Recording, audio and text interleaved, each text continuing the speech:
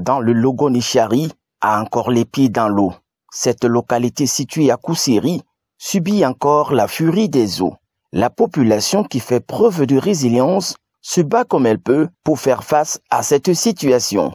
Mais, face aux eaux qui montent, il y a l'élite qui descend sur le terrain pour prêter main forte aux actions menées. L'honorable Kamsouloum Abba Kabir, député RDPC, et élite du coin y allait prendre la mesure de la situation, mais surtout renforcer le déploiement des populations. Cette année, la situation est exceptionnelle parce que rien que les eaux de pluie ont déjà menacé la ville de Kousseri. Les crues, c'est-à-dire le gonflement des eaux du Logon et du Chari, sont encore à leur début.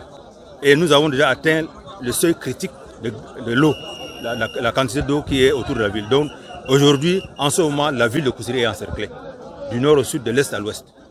Et ça veut dire que nous sommes en danger. Et il est important que les jeunes se mobilisent, les anciens se mobilisent, les chefs traditionnels se mobilisent pour que nous prenions conscience des dangers qui guettent la ville de Kousseri. Et c'est pour cela que, nuit et jour, nous avons le téléphone accroché aux oreilles pour prendre des nouvelles de tous les coins. Et le combat n'est pas qu'à Kousseri. En réalité, notre combat est départemental. Ces sacs offerts servent à faire des dispositifs de protection des espaces et ces inondations ont eu un impact considérable sur l'organisation de la finale 4e édition du championnat de football en cours dont le député est promoteur.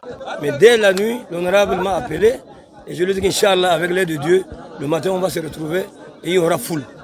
Nous remercions les présidents des clubs, nous remercions les encadreurs, les joueurs de leur assistance massive. Et nous leur demandons une fois de plus de soutenir toujours ces actes d'action, parce que c'est des actions citoyennes. Et nous demandons à l'honorable de continuer toujours à soutenir la jeunesse, parce que quand vous soutenez la jeunesse, ce n'est pas perdu. Et l'avenir du Cameroun, demain c'est la jeunesse.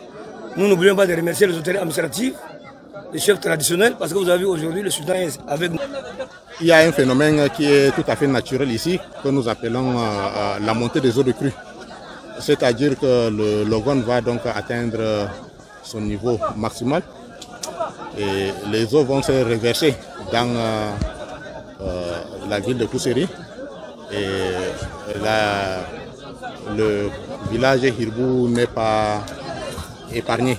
Le message que je peux donc adresser à l'endroit de la population de Kousseri, c'est vraiment de nous rejoindre pour qu'ensemble nous puissions donc barrer la route aux inondations. La forte implication de l'élite constatée trouve l'appréciation de la population, surtout en ces temps des inondations.